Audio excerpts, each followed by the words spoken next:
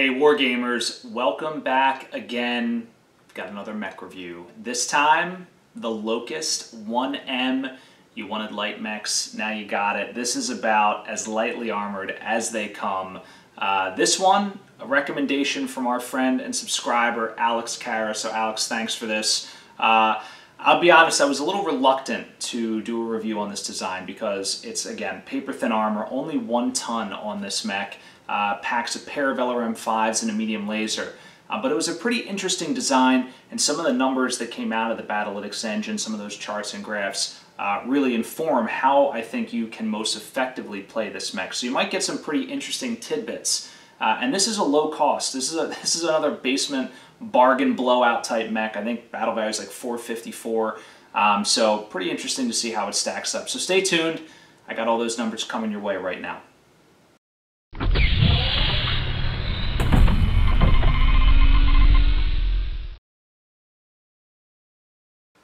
Alright guys, so you wanted light mechs, you got it. So here it is, the LCT-1M Locust. This is a 20-ton inner sphere design up at the battle value 424. Now this is a cult classic here. The Locust has been around forever. It's been in almost every box set. It's in a ton of different Lance packs from back in the day.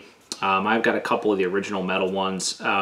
Just love this design, and even love the new redesign in the Game of Armored Combat even more. Just really neat looking.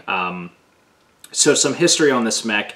It was built in 2571, that's Star League era, and it persisted all the way until about the middle of the Clan invasion when it sort of went extinct, this particular missile variant of the Locust. Now, I don't know if there was a production shortage or if it was just refitted with better tech or if there were some better choices out there. Like I know the Raptor pops up, I think in 3058 maybe. And the, you know, there's the Owens as well. So there's some of these new like Omni-type variants that are light, fast, missile-bearing mechs that may have just replaced it. But regardless, I digress. What do we love about the Locust? Well, we all love its ground speed, 812. This thing can claim a +4 all day long. It can turn twice, it can go uphill 2 levels and still claim a +4. Just phenomenal in that regard. It has 10 heat sinks, standard equipment, and a massive 1 ton of armor. This thing has literally just 16 points, so not a whole lot going on there. And if we look at the center diagram there, you can see, I mean, this thing's like woefully under-armored. I mean, the head has more armor than the arms and legs, so that's disturbing. If I was driving this thing around a battlefield, I would be disturbed. I'd be concerned, to say the least. Especially when you're carrying a ton of ammunition in your center torso. So it's got that. That's feeding twin LRM-5 launchers, mounted 1 in each arm, and it has a medium laser as well in the CT. All right, so on to the offensive benchmarks for the Locust 1M. So not a whole lot to say here. In terms of the red line and the optimized damage, all of these things are the same as baseline. This mech has no ability to build up any heat. So this is reminiscent of the Assassin, except the Assassin could jump and build up some heat. This guy can't even jump. So literally you can run around at full speed, hold the trigger down, spray missiles everywhere, and you'll never build up any heat. But what's great about this mech, in my opinion, is its ability to deliver substantial damage for a 20-ton mech. I mean, 2 LRM-5 salvos at, you know, basically 21 inches, right? As soon as you get into range, as soon as the combat begins and the missiles start flying, this guy's right in there.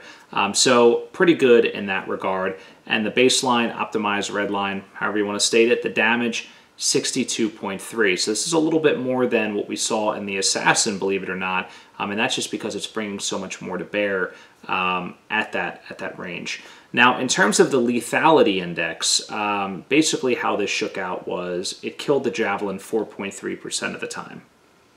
So clearly not a stone cold killer, does not really have the firepower to bring to bear to bring this mech down quickly enough. But it had pretty decent damage per hit. So it was at 4.24 damage per hit.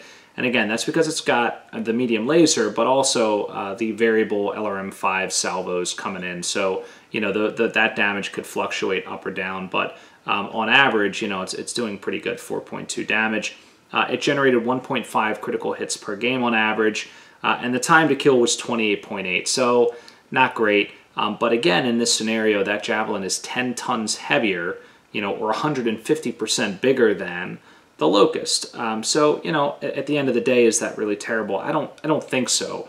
So these numbers, you got to kind of take them with the context here.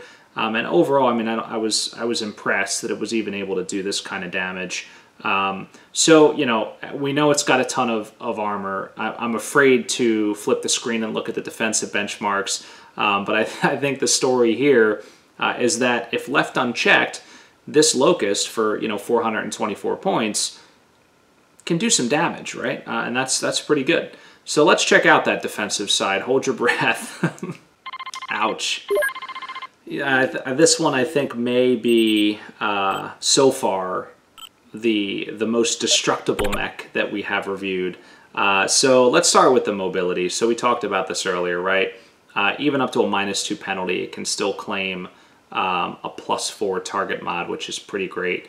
However, motive hits, 41% of the time, it's all motive hit. Why? Well, it's got like no armor on its legs. I mean, I'm pretty sure you can blow it off with like a medium laser in one shot. So, you know, struggles in that regard.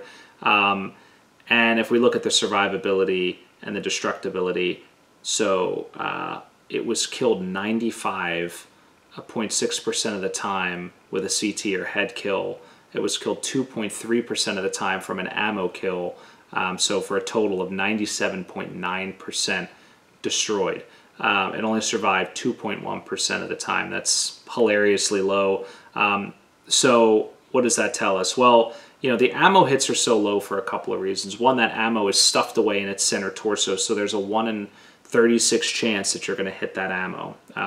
You know, you've basically got, I'm sorry, a 1 in 12 chance of hitting that ammo. You know, that's basically, you know, how that's tucked away in there. But, I mean, I don't even think there's enough armor and internal structure combined to, like, even generate crits unless you're just pinging it with, you know, LBX buckshot or small lasers or something incredibly small. Any, you know, AC-10 or type weapon, any big caliber weapon is just going to rip that thing apart in basically a single hit. So we look at the cumulative survivability, and you can see basically as soon as the Awesome gets into 12 inches, which is medium range, and it can start to even hit the thing, its survivability begins to tank, and the kills just skyrocket. So what's the moral? The moral is keep this thing at range, pretend the medium laser doesn't exist. In fact, if you're going to mod it, I would drop the medium laser, add another ton of armor, and just run around and spray missiles and hope to God nobody shoots you, because this thing basically, if you sneeze on it, it's just going to crumple. Now, because this mech had such bad survivability, it really hampers its efficiency score overall, and just the general effectiveness of the mech. Because in the benchmark, again, you're forcing range closure there. We're just keeping it flat for every mech that we test. I think that, you know, this is a mech you'd want to keep at range, but again, you know, the benchmark says otherwise. Sometimes you may not be able to keep it at range due to mission parameters or a well-laid trap, but this mech, once you get in close, it just, again, just disintegrates. So you can see there's severe separation from its optimized average calculated damage, which was pretty good at 62.3 for a 20-ton mech, and it just goes all the way down to 24.4, which is almost like I want to say a 66% loss, you know, from the optimized to the effective. So that's pretty bad. And the survival rate, basically, I mean, the mech basically flatlines by turn 10. I mean, it's almost dead, you know, again, I think 97.9% it died. So that's pretty rough. So that affected its efficiency score, and the efficiency score ended up being 4.1 on the dial there. So that, again, that's a little bit worse than average. The average is about a 5.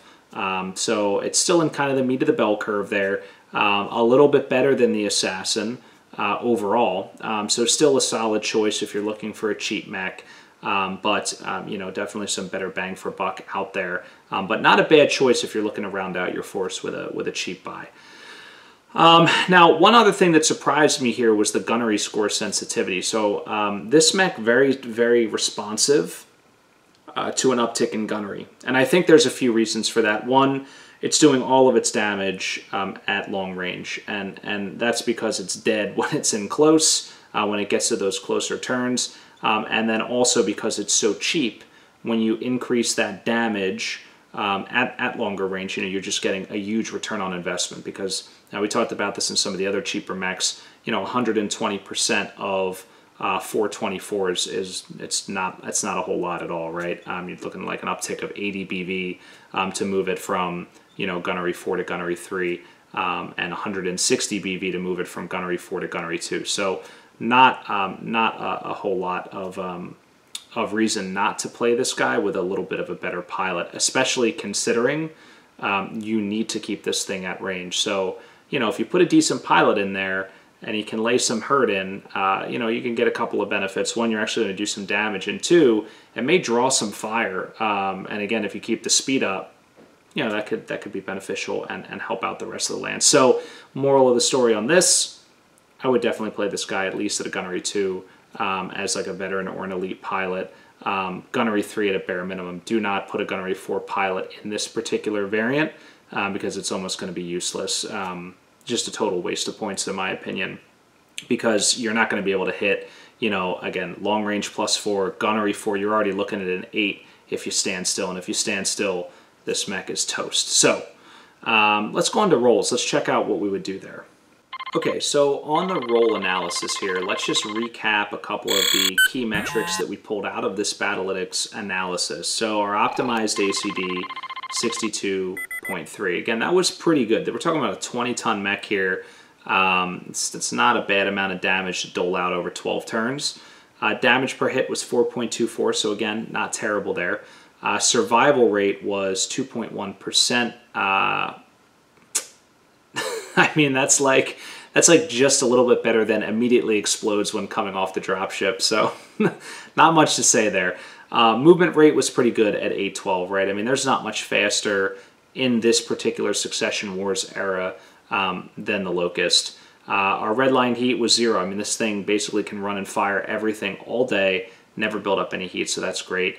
Efficiency 4.1. So for a 424 battle value mech, it's not bad. Again, it's a little bit below average. You want to target around a 5 for your bang for buck, but considering how cheap this thing is, that's not terrible.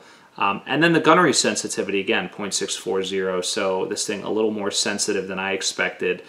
So reinforcing that, putting a gunnery 2, gunnery 3 pilot in this, and again, if it were me, gunnery 2 all day for the extra cost. That's what I would do. So how does that shake out? Well, offensively, scored a 2 out of 5.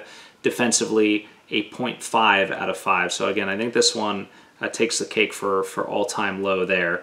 Mobility was a 4.5 out of 5, so very good. Control, 5 out of 5. And then efficiency, 2.5 out of 5. So again, just a little bit below average there. So when we look at the threat assessment for this mech, where does this mech really shine? So it's in that 14 to 10 inch range. That's when your LRMs are at medium range. That's where you're going to see the most bang for buck. You're only going to be looking at a +2 mod for the range, and then assuming you're running, which you should be, you're at a 4. And then depending on the target mod and again your gunnery, you're maybe in the 6 to 8 range to hit. So not too bad, and going after bigger, slower targets might be a little bit better. You can keep the mech a little bit further out. At longer ranges, again, your chance to hit goes down. That +2 to +4 from medium to long is severe.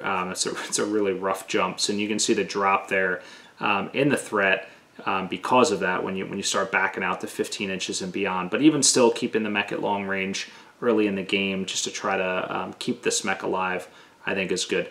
Now you will see the efficiency, the threat ratio go up around 7-6 inches, but don't be fooled. That's only because those LRMs are basically at optimum range, and you can bring that medium laser in, and it's free heat, right? I mean, there's no heat build on this mech, so it looks real good. But remember back to the efficiency analysis where we saw that this mech just cannot survive in close. If you feel confident that this mech has the right cover, or the opposing team has really bad gunners, and you're not going to be able to get they're not going to be able to get those hits, and you can keep your speed mod up, I mean, good luck. I mean, it's probably worth it to bring that medium laser into play towards the end of the game. But, you know, for the most part, I would definitely keep this mech, you know, at that, you know, probably honestly 11 to 14 inches. I would keep it out of 10 because 10 is where you're going to see opposing mechs get a medium range benefit for large lasers, AC-10s, and so forth. So I would say 11 to 14 is where, you know, you're optimally going to want to play this mech. All right, so the threat envelope.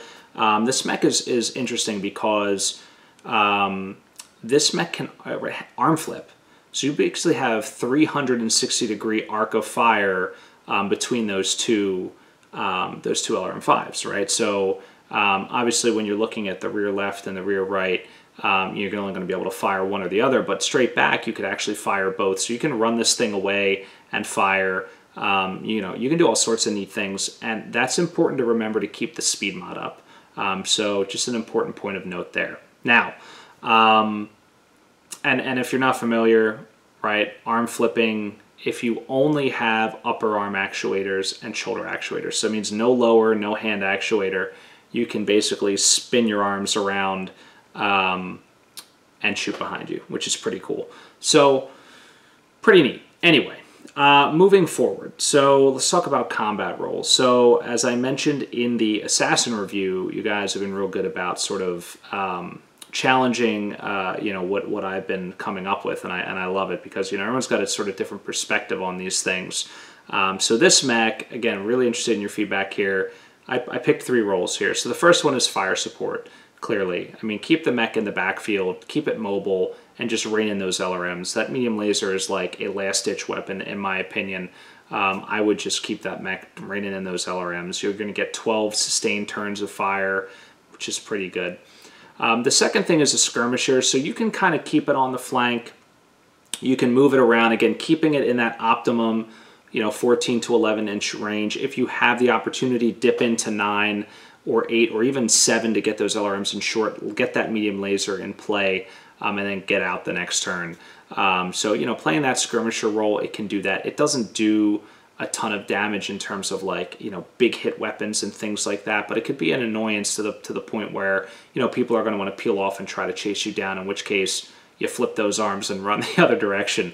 And then, of course, a recon mech, right? So, you know, getting in, securing objectives, hitting objectives, you know, anything along those lines. Anytime there's like objectives involved, this mech has the ground speed to do it. I would almost caution though, and I struggled whether or not I should select this as a role. I would caution because it has such light armor, it can't be a defended objective. It needs to be the kind of thing where, you know, there's multiple objectives, or you need to control a section of the board, and this mech wants to get there first and can get there, you know, fire and hold that area down until, you know, your lance actually catches up to it. You know, again, that speed is just something that's beneficial, but I think its primary roles are fire support and skirmisher. So anyway, so that's the Locust, guys. Locust 1M. So thanks again for this recommendation. This was a good one. I actually was, again, reluctant to you know, really want to review this mech because it's had such light armor. But now I kind of want to give it a try on the table and see, you know, actually how this mech does, because it's not one that I played. I know Kevin's played it once or twice, but I'm kind of interested to give this one a go. So thanks again for watching. Definitely interested in your comments, your feedback, and of course, if you haven't, please subscribe to the channel and stay tuned because we've got a lot more coming from Death from Above Wargaming. Take care, guys.